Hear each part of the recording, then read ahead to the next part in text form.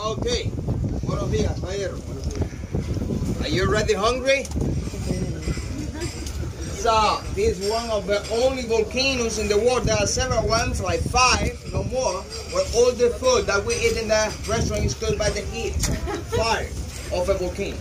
We can do this because in this barbecue here where we are, there is not sulfur. Sulfur, which is poison, there is all over Timanfaya, all over Lanzarote, but not in here. That's why it is possible. Temperature, 5 meters, 6 meters down there. Temperature can be 300, 250, 350 degrees. Same temperature we have around the surface. You can let your hands here 1 second and you feel the heat. Very heat.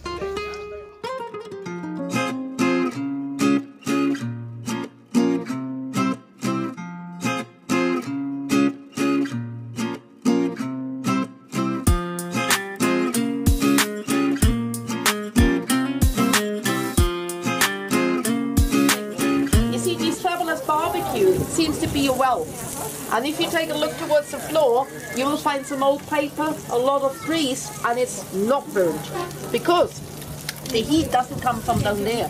The heat is coming from the sides. They just created this well to concentrate the heat to use it for barbecuing. And the secret, the miracle, is what I mentioned before on the bus.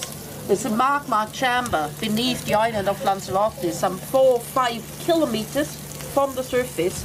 You'd find this big-sized hole, what they call a magma chamber or hotspot.